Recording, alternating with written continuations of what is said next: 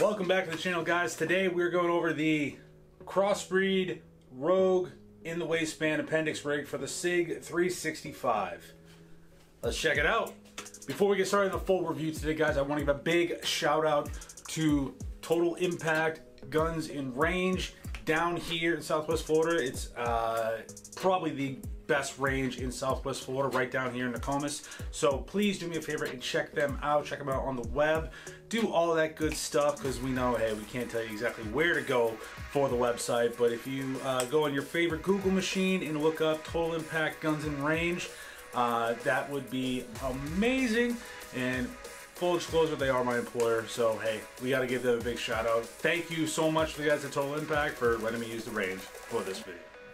So welcome back, everybody. Now, this Rogue holster by Crossbreed Holsters, I swear on my life, I never thought I'd like an appendix rig this much. Now, I do carry this fairly often. This is for my SIG 365 XL or 365X build we did.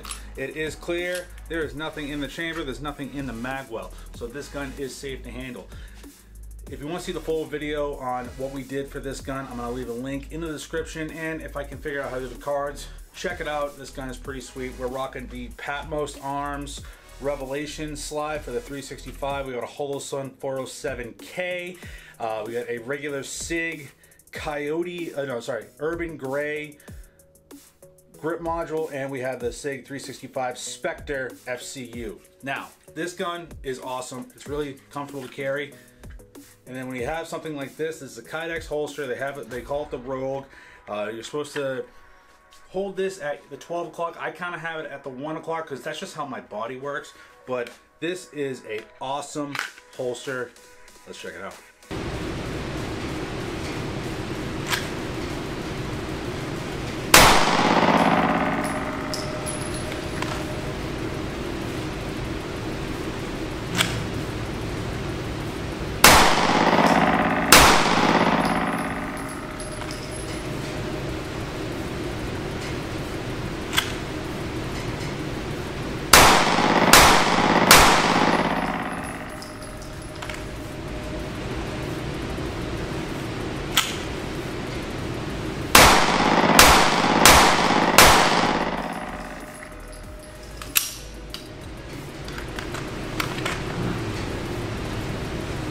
The most important things that I consider when I look into a holster is retention. And I have to say, with going to press out and reholstering and holstering the gun, or unholstering the gun, the retention is awesome. It holds it very well.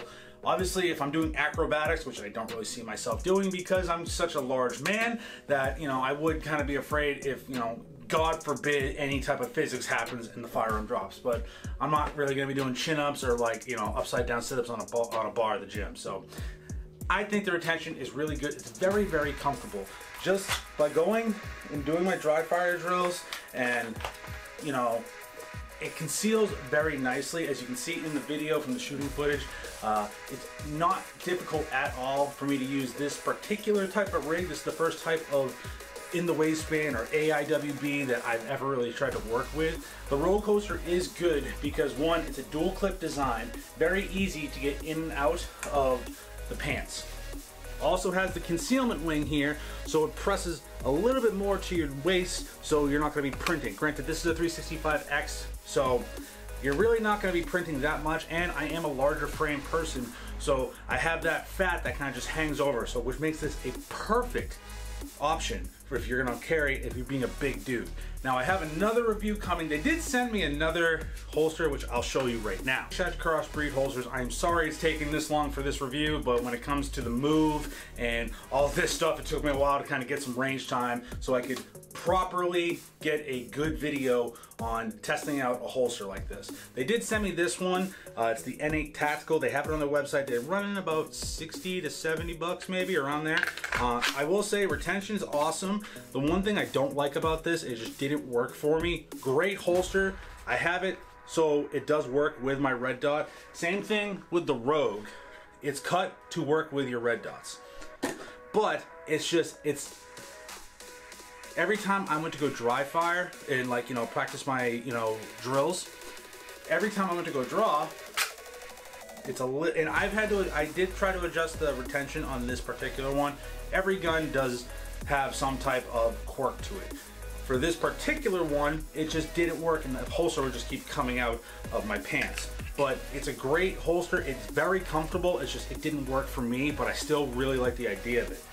That's why I switched to the Rogue. What they sent me is because I can holster this. It doesn't take that long to throw it in my pants, and with it being a dual clip, I get just the right amount of, like, it's not going to be falling off my belt, and it sits pretty intact, and I can cover it very easily, which I like.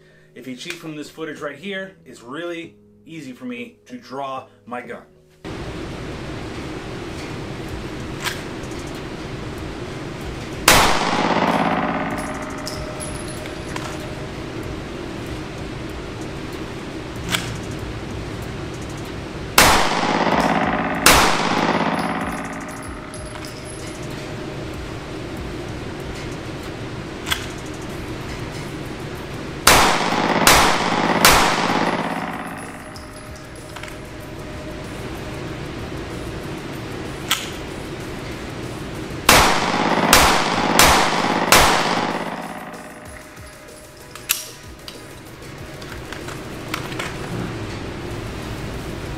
Let's talk about pricing.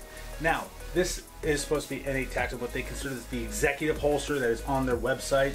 The exact pricing on this is going for about $54 just for like a plain black.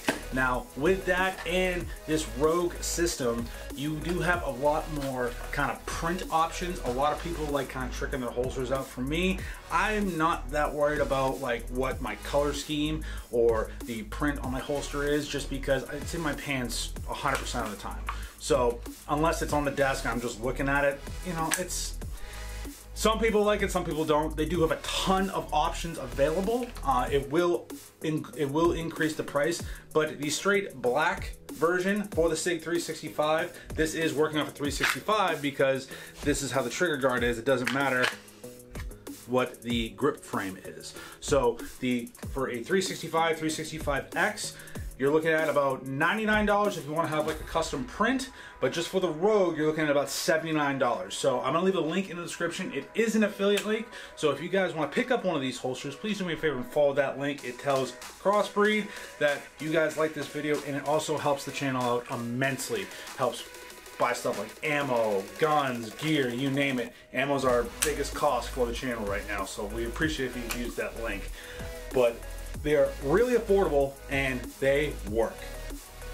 So guys, that's it. Thank you so much for watching today's video. We're gonna have many more on the way. I have a few videos in the pipe already. I can't wait to release them. We're back to doing videos at least once or twice a week now, plus the Shooting in the Woods podcast.